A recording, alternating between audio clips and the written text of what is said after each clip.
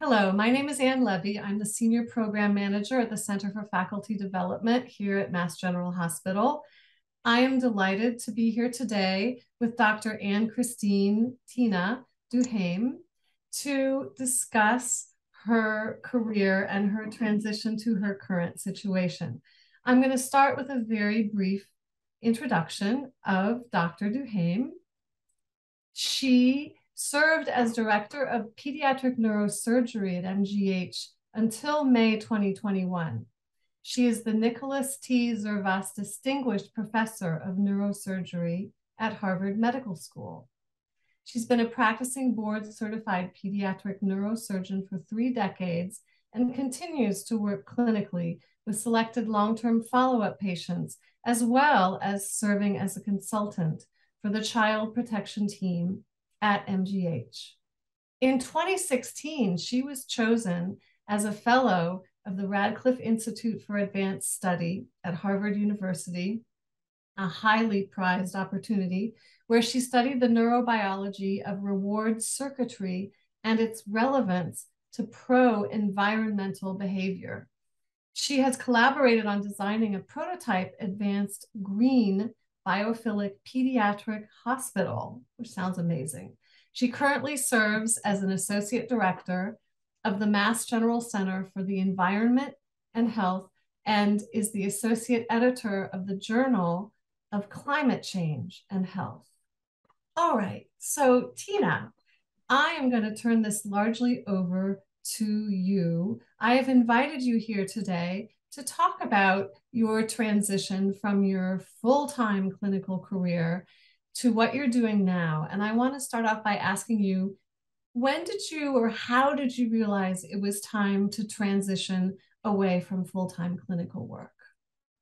Thanks, Anne. Thanks for that introduction. I think this was a long time coming.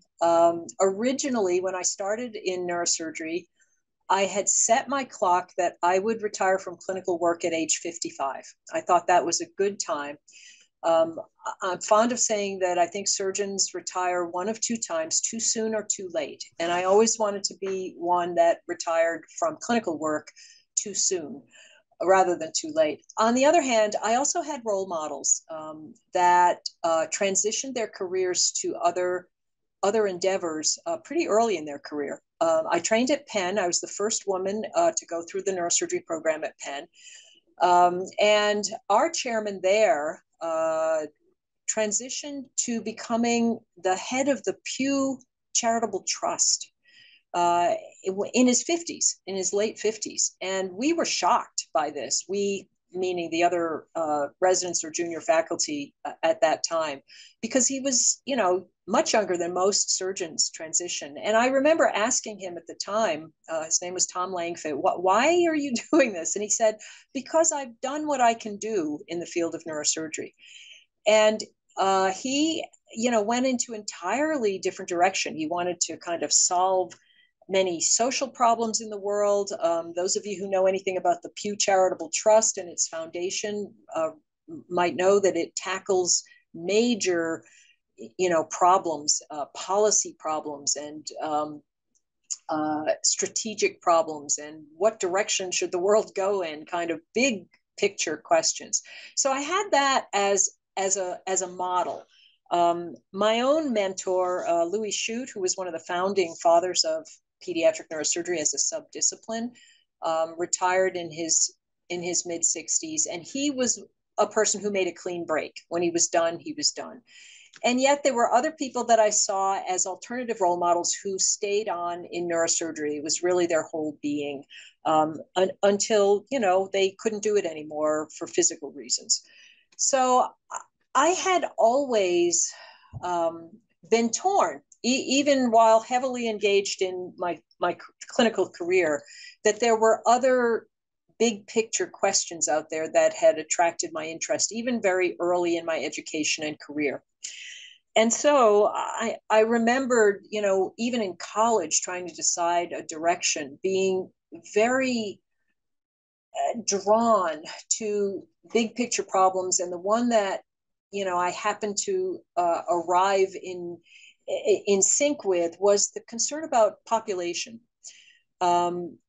this was a time, when I was of the age of secondary education where Paul Ehrlich's The Population Bomb had hit the press, and Rachel Carson talking about the Silent Spring and pesticides and environmental decline and the first Earth Day. All of these things were swirling at the time when I was deciding on my career. The problem was there was nothing. Once I saw neurosurgery, there was nothing else that had that sort of power to draw you in. And most neurosurgeons can tell a similar story. It's just such a fascination with seeing the brain in action. And I was always interested in brain and behavior. So I went down the road of neurosurgery and ended up in pediatric neurosurgery for a whole variety of different reasons. But always had in the back of my mind that kind of a field, you get tremendous reward, tremendous satisfaction out of taking care of one patient and one, related family at a time. It's a very focused, very small scale on the global sphere, but intensely important to that child and that family. But I always had in the back of my mind that there were big picture problems also. And so I always thought that I would make that sort of transition from very focused, very small, but very intense scale enterprises, that if I had the opportunity, I would like to spend some of my career on the big picture problems. It's clear that you had other passions that were drawing you to something else beyond what you truly loved. What was most challenging about giving up your clinical career? Well, there's just nothing comparable to doing surgery on the brain of a child. It's frightening. It takes intense focus and concentration. It takes a whole lot of strategy. But then when it pays off and something good happens to change the trajectory of somebody's life, it's extraordinarily rewarding. And to bring a family through what to them is the most frightening, threatening thing to the most important thing in their lives, which is their child. And come out the other side and get to know the family and watch the child grow up and see the child in follow-up and hear about what they're doing now. It's a very, very difficult thing to give up. It's a difficult identity to give up. It's a difficult set of rewards to give up. Now, you haven't completely cut ties with Mass General, unlike one of your mentors that you talked about. So tell us a little bit how you put together your continuing contributions, what you wanted to do to maintain some kind of bond, and what kind of fulfillment that is bringing you currently. I think that I've tried to stay as available as I can to the institution if I feel that I have anything to offer.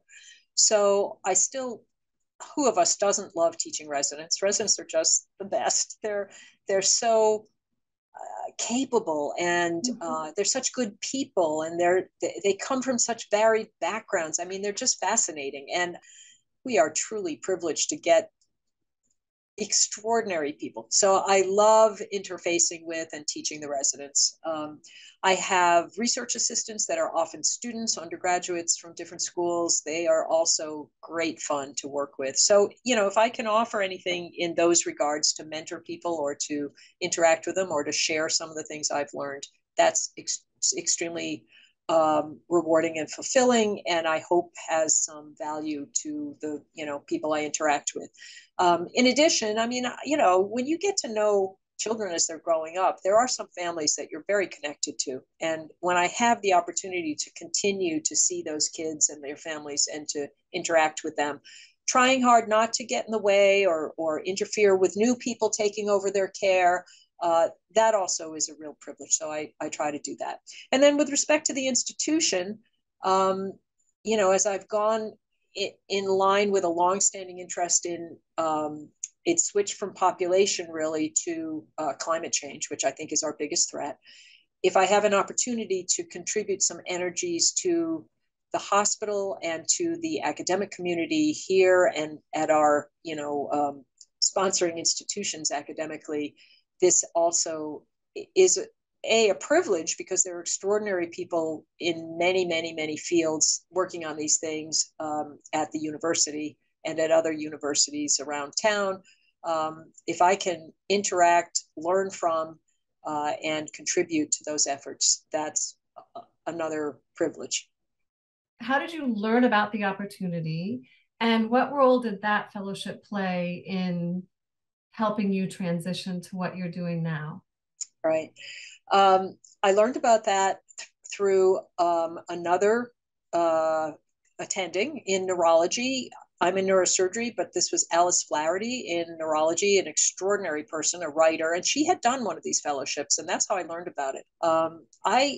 I was extremely fortunate. They had never taken anybody with this sort of bizarre interest in brain and behavior as it applies to our environmental quagmire. It's an extraordinary opportunity.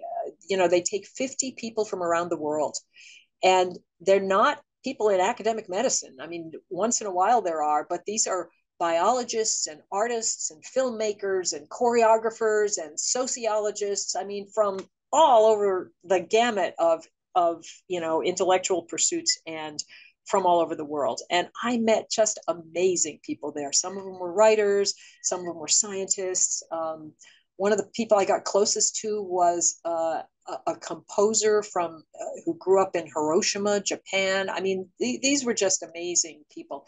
So it really takes you out of the narrowness that we get into, right? And so this opportunity, I learned that there were people, even in the sciences, that really were kind of climate deniers. I mean, it's like, are you kidding? But these are really smart people. So the point is, it broadens your perspective. And so I delved into this area. It gave me the freedom to do this, and I give Mass General, my department, and my colleagues tremendous credit for allowing me to do this and for covering for my clinical work while I did it, which that's a lot to ask, and I was really blessed that way. And I started to put some of this work together, and a book came out of it, which is going to be released in a few weeks in October 2022, called Minding the Climate: How Neuroscience Can Help Solve Our Environmental Crisis. Now, one thing I will say is I don't think it solves anything, but it's a perspective. The title is a title that gets chosen in part by your publisher. And I don't want to make an overstatement by that title, but Minding the Climate is really about how one can use neuroscience as a lens to look at this problem.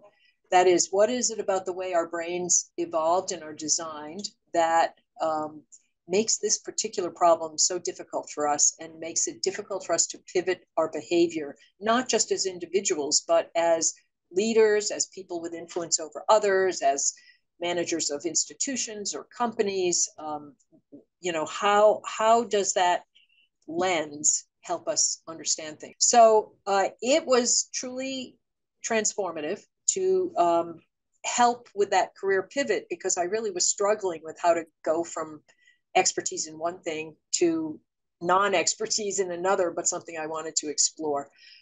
And I will say that the Harvard University Center for the Environment, under the direction of Dan Schrag, was extremely helpful in validating the fact that this was a topic worth exploring just because somebody wanted to do it. And it's an example of what advantages we have in a center like this with the academic affiliations that we have that allow us to consider these kinds of pivots in mid-career. And it sounds like you have made a transition that truly fits who you are. Can you describe one or two particularly satisfying aspects of your current situation? Well, one of them is that if I had been myself younger and somebody had asked me, what do you think you're going to be like in your 60s? I can remember struggling with turning 50 because I kind of thought it was the end of something, valuable. And actually, of all the people that I went through that struggle with, the person that was most helpful to me was my son. And he studied sociology and journalism in college. And so he was heavily into these ideas. And he finally said to me, Mom, you're really struggling with this turning 50 thing. What does it mean to you? What does 50 mean to you? And I remember nobody had asked me that question. I remember thinking about it. And I came up with the answer that it meant to me emotionally, Mrs. Claus, like Santa Claus's wife. Like that's what 50 in my head meant to me from being on the, other side of it for all those years, on the downside of it. And he said, well, Mom, now again, this is, I'm in my 60s now, so this is some time ago. He said, why can't it mean Susan Sarandon? And, it was the first time that I thought about, these ideas about aging have meanings to us that we're carrying from, our own background or concepts or whatever. And I remember, of all people, I don't want to be political here, but Hillary Clinton saying 60s was your power decade. And whether that's true or not, the point is a lot of what your decade is what you make of it or what you think about it. So I think one thing that has been surprising to me about this transition is how much you can take on the opportunity to learn about new things.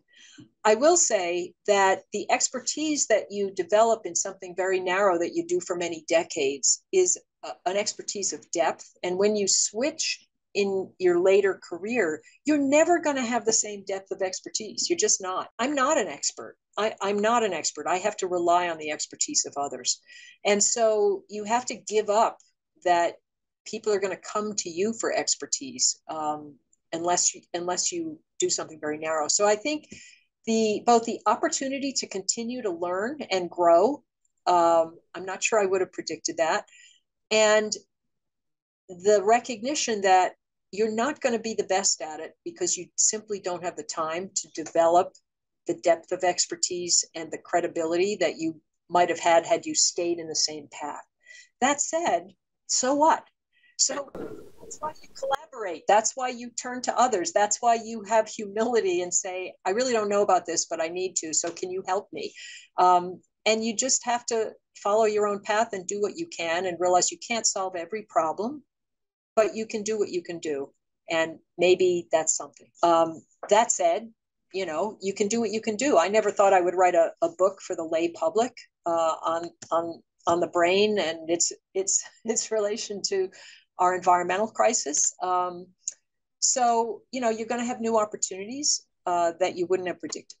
I think maybe that's one of the satisfying things is realizing you can't control and you can't predict everything. You just have to do what you can with what you have and do the best you can and make the choices that come up by fate or by luck or by effort and run with them until you need to change direction again because you can't accomplish what you want to in that particular endeavor. Clinicians, we're used to never giving up, whether it's for a patient, like you need something for your patient and you're just going to fight for it.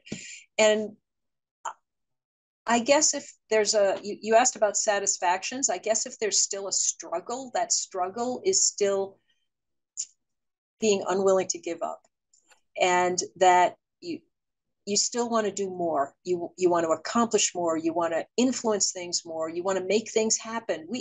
You don't just give that up if that's in your personality. And I can imagine that there's a high percentage of clinicians at Mass General and our sister organizations. There's a high percentage of people that have that as a personality trait. And so that tension between knowing that you may not accomplish the things that are your goals and still not wanting to give up, that's a tension that maybe you carry forever. What matters most to you at this stage of your life, Tina? One of the things I had to delve into a bit for the book was the difference between reward and happiness.